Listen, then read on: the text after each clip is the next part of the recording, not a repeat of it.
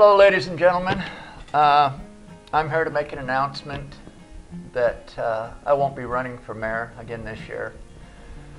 My family has requested my presence a little more in their lives, and at my age, that's probably the best thing to do.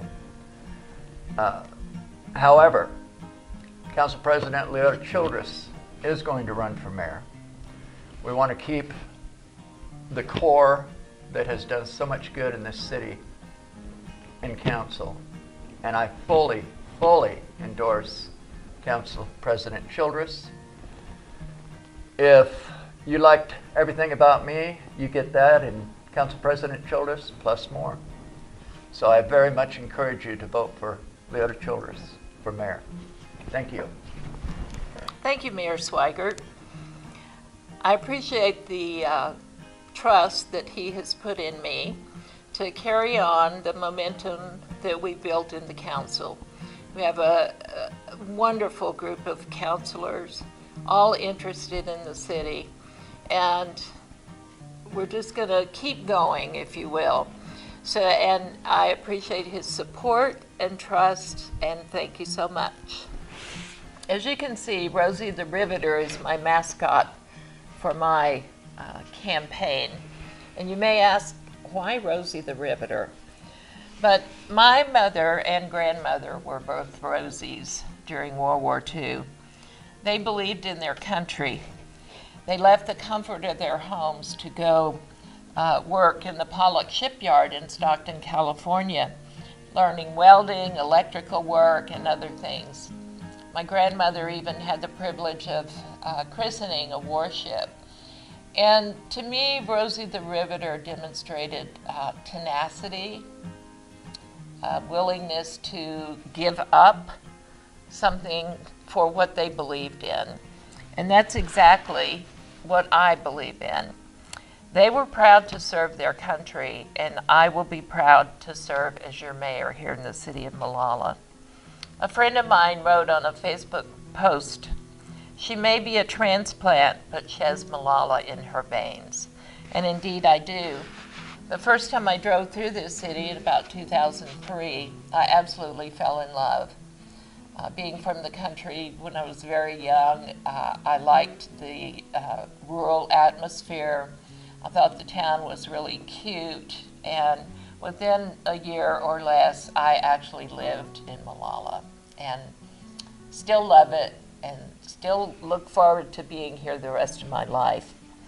One of the things that I've done, when I first came to Molalla, I did start volunteering. I've been a volunteer most of my life and love working in the community. And during that volunteer work, I got involved with the Ford Family Foundation. The first thing that I did with them was attend a Ford Institute for Leadership program. Part of the program was that we had to, as a group, select a project and complete it. And we had $5,000 to do that with.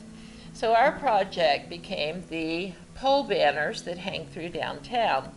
We did the original pole banners, 40 of them, through donations and a small grant from the foundation. Community donations were so big for that first program that we actually got to add in the patriotic banners, which are hanging now. And that was it added so much to the downtown appeal. We were really proud of that program.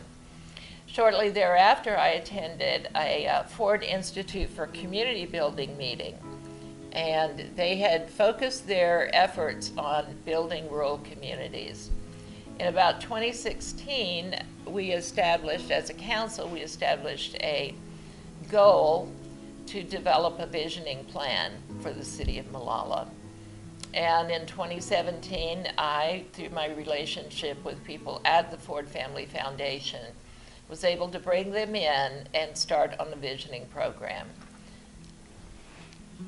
So we started meeting with the Ford Family Foundation on how to approach a visioning plan and so on. And very shortly thereafter, we were able to get a grant, and we've been working on that and completed that vision and action plan early this year. that's all about building community. It's about bettering Molalla, if you will. It's about doing what 1,000 members of our community said they would like to see and do and have changed, etc. So that's something I'm also very proud of, the work that went into that and the work that is going to carry on. I started attending council meetings on a regular basis in about 2012, and I got involved. There were some issues that came up that I let my voice be heard, because I think that we have a responsibility to let our city government know what we expect, what we don't expect, what our opinion is on issues that are facing our city. And in March of 2016, I was appointed to a position that was vacated due to a council member moving out of town. Then in 2018, I ran for an open position and was elected. January of this year, I was chosen or elected by the rest of the council to be council president.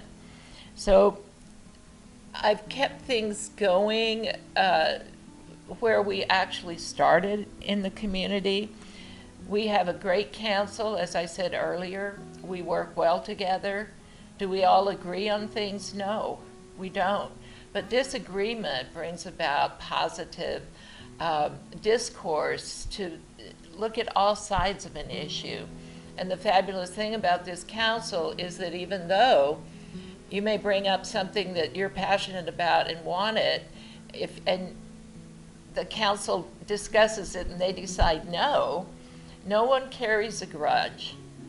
And then all council members support it together, because we are one voice when we vote together. We have, the council is professional, and I really, like I said at the beginning, we have momentum. We want to keep that going. We want to keep positive things going.